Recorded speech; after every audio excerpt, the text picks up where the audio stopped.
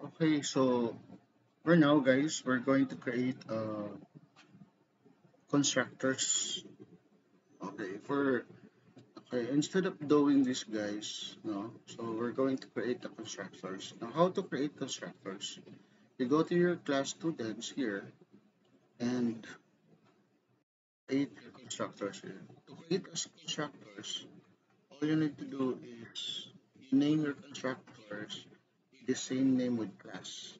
That's a requirement or required. Then you put arguments or parameters here, just like the attributes there, string and age.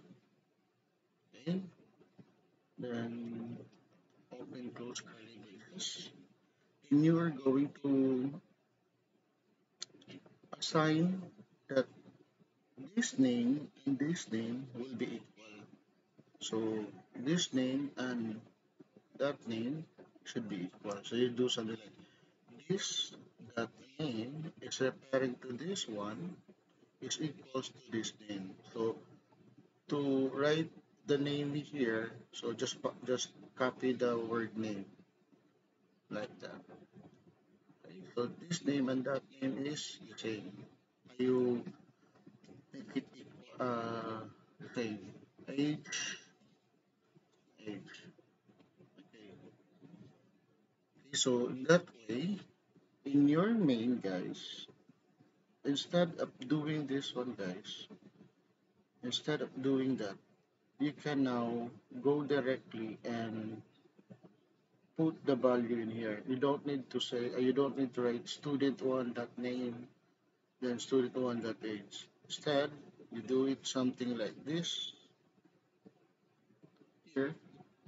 You have to make those properties as parameters. Edward Rice. So, transparent in your rice. Then 24. That's it.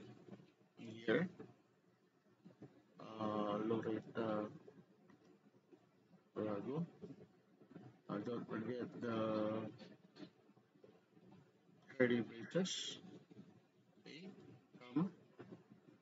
Then the age. So that's it. Then you're going to delete those. There you go. So at least right now, your code is shorter than the last one. Let's try. Okay, no error. So you cannot do that, guys, if you don't have a constructor like this now. It will have an error. I'll show you later now. Sige, for a while. Let me compile this one. So if you notice, you have there no error. If I will go back here, earlier, I'm going to erase this one.